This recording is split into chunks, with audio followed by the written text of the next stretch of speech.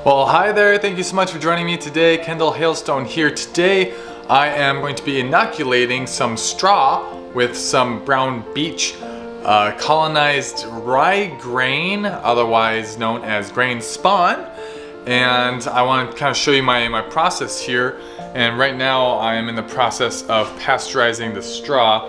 Give you a look at here. I have it in a pot of water. You know, there's multiple different methods of doing this, you know, as far as process. You know, if you have bigger amounts, you'd use obviously a bigger pot.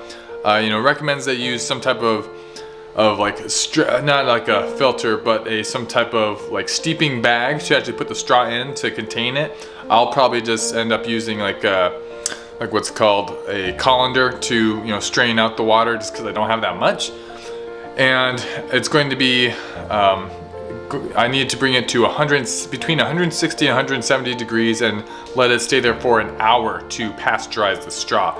Then after that is done, I'm going to be putting it in this old spinach container that I bought from the store a while back, and it has a lid. See, organic baby spinach. Yeah, it's obviously backwards, but yeah, so I have a lid that I think this will work very nicely for my my bulk substrate container, so to speak.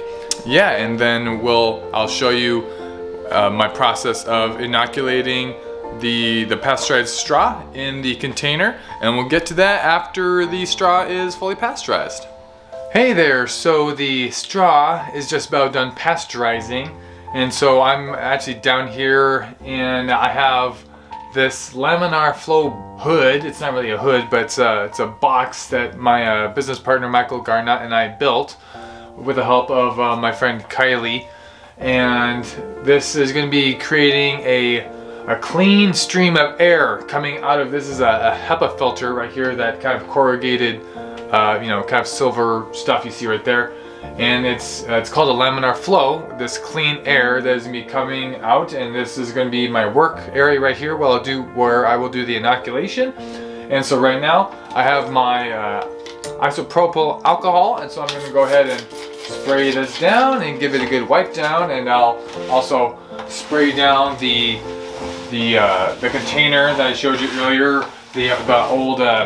this old spinach container. I'll spray this down too. Make sure this is nice and clean. And then yes, and then after I have all this good stuff wiped down, I'm going to go upstairs and I will strain out the straw and we'll let it cool for a little bit. And then we will do our inoculation. So woo! But first here, let me show you this brown beech grain spawn. I mean, here it looks very healthy. You know, it's even run up the glass, even where there wasn't any rye grain. It's just going crazy up there. So this is totally ready. We'll break it up in the jar before we do our inoculation, and I'll show you what I use. I use this kind of thick foam insulation I use just to pound it on there. And so I'll just finish wiping this stuff down, and we'll get to that shortly.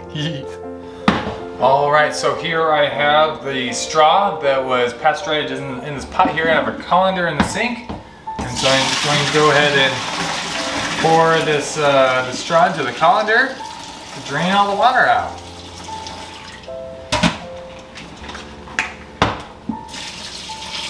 Alright, so I'm going to let the straw cool for a few minutes here, and if you can see the steam coming out. And so you don't want it too hot, obviously, because otherwise it'll kill our fungus, and that would just be so sad. And so I'm gonna let this go ahead and cool for a few minutes, and then we'll be back downstairs to inoculate the straw. Hee, so exciting! All right, so the pasteurized straw is cooled down, and yes, I did get into my suit today just for you. I'm not wearing a mask, you know, today like I may do otherwise, mainly just because I have this laminar flow hood that's gonna be on, and it's pretty loud, so I turned it off. Wouldn't be able to hear what I say. But yeah, the laminar flow, the clean air is gonna be blowing, so I'm not too concerned with, like, you know, having a mask on right now. But anyway, so yeah, the straw is cooled down. I let it cool to around 80 degrees, and it'll be cooling, you know, as I'm layering it in my my bulk substrate container here. And I have already broken up the grain spawn. Obviously it looks very different than before. And I'll be doing kind of like a layering in the bulk container here, and I'll go ahead and do that right now. Let's get into it.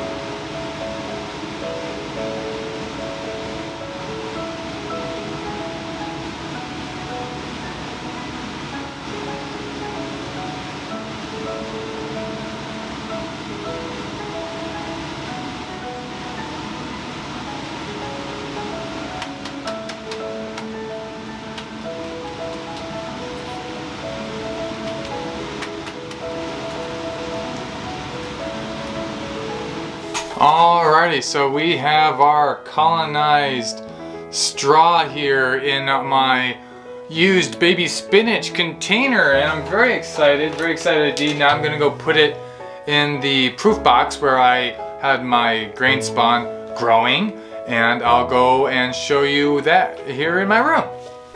Alright, so here we are in my bedroom, and there is the proof box, and that's gonna go ahead in the proof box. And that concludes this video, and I'll keep you updated on how it's growing and how it's looking, and it'd be super cool if we can get some actual mushrooms growing out of here. So so exciting. Thank you so much for joining me today. Hope you have a wonderful rest of your day, wonderful rest of your life, and I'll see you next time. You know, don't forget guys, get out of your comfort zone, face your fears. You know, growth happens outside of your comfort zone. I'm gonna keep reminding you that. All right, take it easy guys, peace, bye.